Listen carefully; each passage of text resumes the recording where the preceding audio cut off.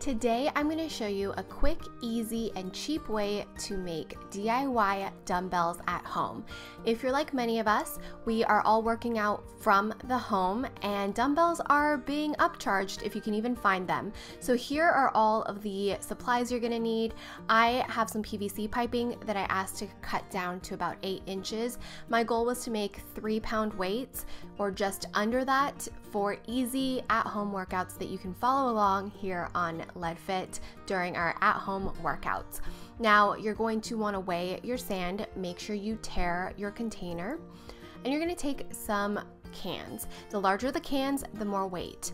And you're going to take the tab off of the can and you're going to seal it with some duct tape.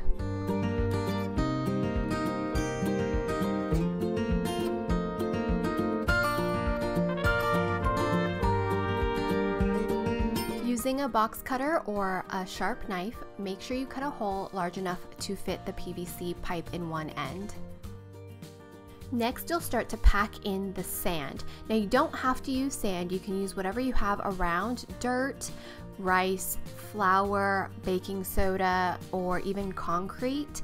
And the more you pack in whatever you're using, the more you can get in there equals more weight.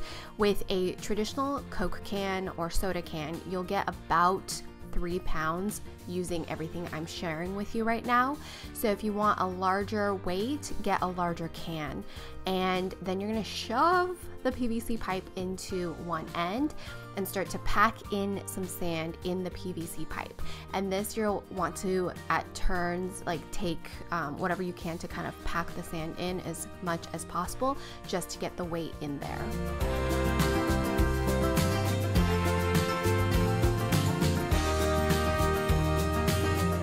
Pack it in, add more sand, and keep on packing it in there until you can't fit anything else in.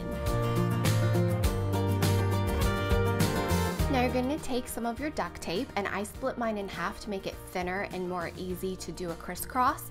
Now I'm securing the PVC pipe to the can. It's not going to be super secure, just kind of holding it there so I can work on the other side of this dumbbell. A tip when you're securing your can is to focus on cross sections. This way that if it does try to fall or move around, it's kind of secure either which way. Now you're going to take your other can number 2, pull off the tab, seal it once again, and repeat the last few steps in terms of filling and packing your sand or whatever ingredient you're using as your weight. Once you've packed your can, you're going to carefully take the finished side and insert it into the can number 2, and then gently secure it using duct tape. Once again, I like to split my duct tape for this process. And you're just going to start to secure it by crisscrossing your duct tape.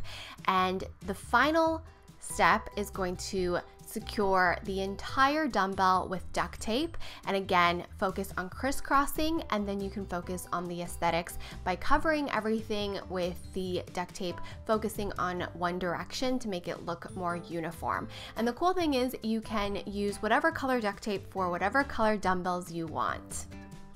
So with just one PVC pipe cut into 8 inches for handles, a bag of sand or whatever you have to use as a weight, and 4 used Coke cans, you are able to create dumbbells, and of course whatever duct tape of your choice.